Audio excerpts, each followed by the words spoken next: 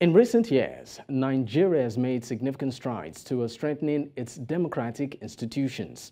Now, the 2023 elections marked a pivotal moment with millions of Nigerians exercising their right to vote. However, challenges persist.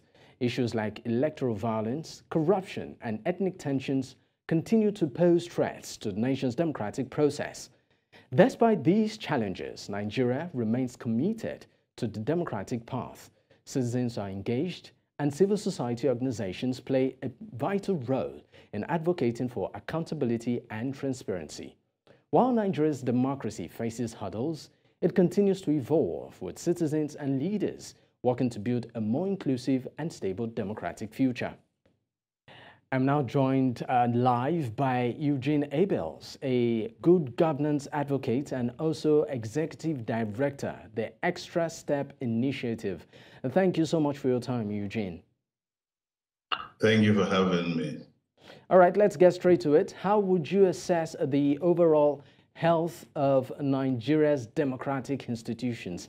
And of course, taking into account recent elections and political developments.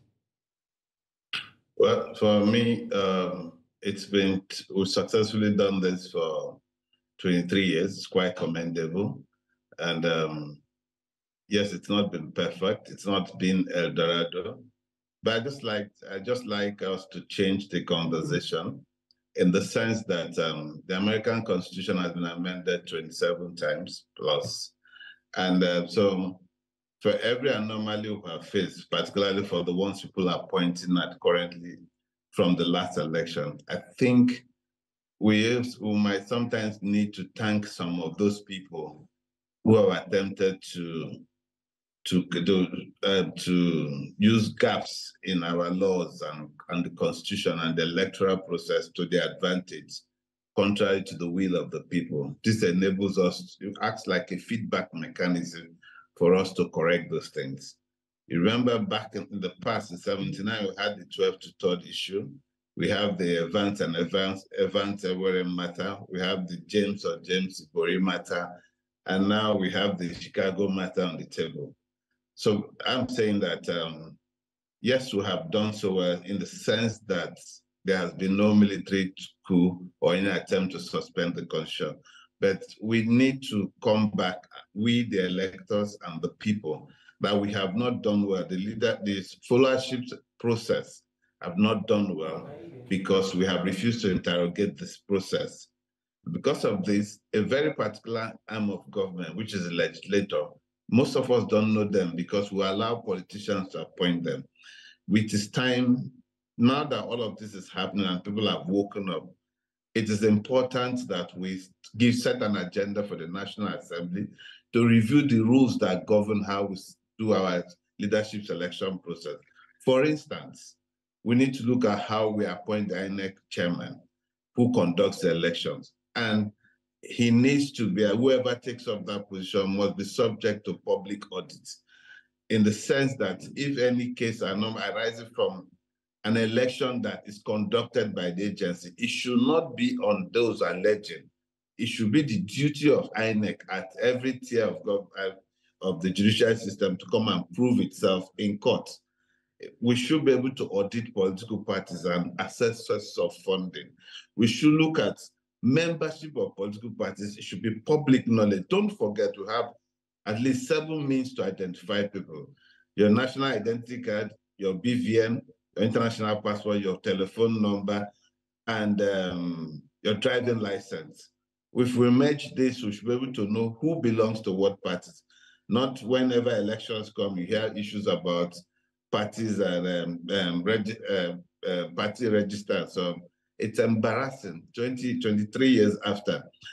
We need to stop delegated elections whereby people use public funds to insist on what will happen in political parties and in our political conversation.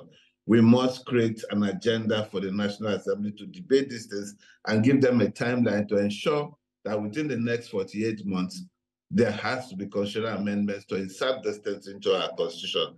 There has to be financial independence for all tiers of government through the 3 arms of government: the federal, state, and local government. executive, legislature, and judiciary, even at the local government level, where you have the executive, the Constitutional Assembly, and the customary court. There has to be clear financing purposes from the National Treasury. We need to redefine the request of, we need to define who should manage Nigeria, what its qualifications are. Nigeria, the states, which are subnationals, and the local governments. If we can ask young people for certificates and make them go to school, we need to enshrine this in our constitution. All right, we need Eugene. to make it compulsory. All right, Eugene. Well, I apologize, but I'll get back to you soon in a moment.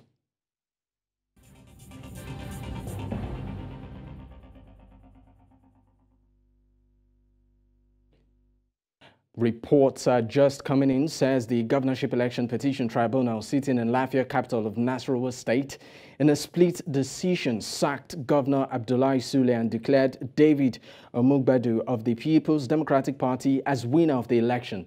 And a ruling actually delivered moments ago. Two of the justices agreed that the election was won by the PDP, while one judge dissented.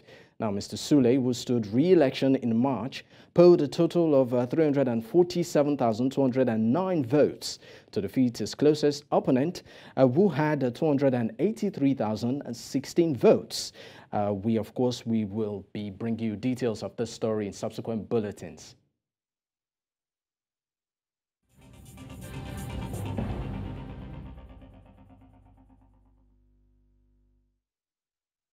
All right, back to you, Eugene. I mean, that, of course, is a breaking story right now coming in from, of course, Nasarawa State. How do you react to this development? We keep seeing all of this all over the place happening, and I think we need to review how we do it. And we also need to rejig the National Judicial Council, which acts as kind of regulator of what judges do. We need to inject life that we, the people, must begin to demand clear services from them, so that when whoever gives a ruling, there has to be clear responsibility for the decisions you take. Now, how do we select people into the bench from the level of magistrates? Who monitors it? Because we've seen politicians are pushing relatives, family people, girlfriends, and so on, loyalists into the judicial system. And this has been going on since 1999. So a lot of things are happening. People have lost confidence in the judicial system, but it's still in existence. And we're paying for their services. So we need to ask questions and ask for a redefinition of course, quite a number of things. But I want us to, of course, come back to the conversation we were having before the breaking news. Now, what are the key challenges and opportunities that you feel Nigeria, face in its ongoing effort to strengthen its democracy, particularly in terms of governance and electoral processes, such that what we're experiencing as a fallout of the last elections? Yes, we know we've had tribunal in the past, but right now it seems like more of a situation between the voting umpire, or the results gotten at the votes, and also finally the verdict of the tribunal. How do we ensure that all of these processes are seamless? This process can only be seamless when we change the law to make INEC accountable. It is because the Constitution says that who alleges should prove. So you spend your resources, run for an election, and it goes to sleep. No, it should be the other way around. That if there's an anomaly, those who conducted elections should be held accountable. We need to ensure that is enshrined in our Constitution. So anybody taking up any position in that agency knows that they will be in public line and they stand to face sanctions if things are not done properly, because these are public funds that are expended. I'll give you a case, an example. If you remember in 2019, INEC came and said they wanted to go electronic and so on. They needed money to infuse into information technology into their system and so on, into the voters register and so on. But they knew that the law did not recognize electronic voting, meaning that you need to do the relevant things at the back end, which is the constitution, before you can attempt to adopt anything, even though INEC has prerogative to amend the act here and there. All right. That money was wasted. Yeah. All so right, we need to insist on things. We, the electors, we, the employers of these people, must ask our National Assembly to set an agenda for them. They don't have a right to set an agenda for themselves. Okay. That's all why right, it's Eugene. important to elect the National Assembly. All right. I mean, point well delivered. But we need to go right now. We're pressed with time. Thank you so much for being on the news. Eugene Abels, once again, thank you. Yeah, well, thanks for having me.